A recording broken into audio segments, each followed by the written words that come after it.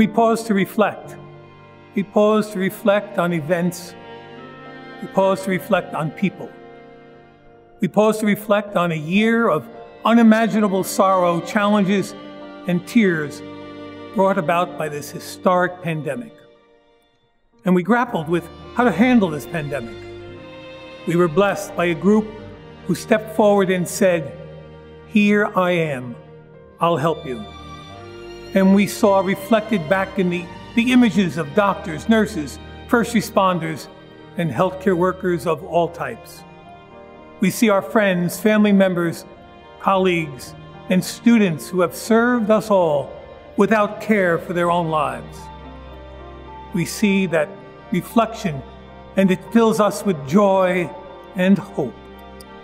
The Psalm says, "Sing to the Lord a new song, for he has done marvelous things." In that spirit, through song, we pay tribute, we give praise, and we joyfully celebrate those who have done marvelous things. They were always there with their gifts for us, to touch us, to assure us, to comfort us, to weep with and for us. Through their sacrifice, they have helped us to rise up and move forward. They heard our calls in the night, and they reached out to hold our hands and hold us in their heart. And now we thank them, for they have given us the strength to see our future without tears or fears. It is now time for all of us to rise, for there is so much life yet to live.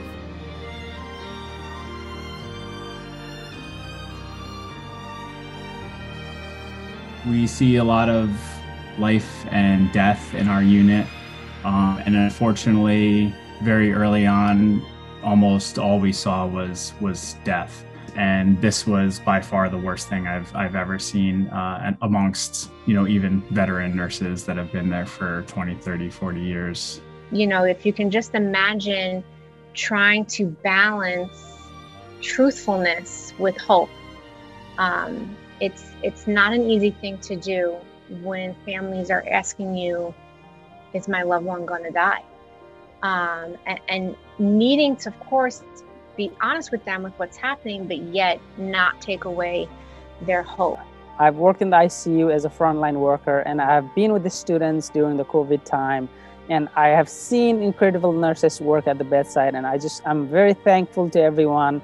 We volunteered our life to serve for others. And we did things, bringing, a phone, gowning up completely in all of our PPE and bringing a phone into the room so that someone's wife could sing to him, right, to her husband, who's, sedated and on a ventilator, or just to say goodbye because they couldn't actually be present.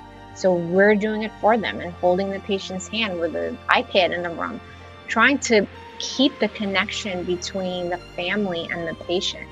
Being there and caring for somebody who haven't seen their loved ones and who do not know if they're going to live tomorrow, and holding their hands and being there for them at that moment was actually rewarding.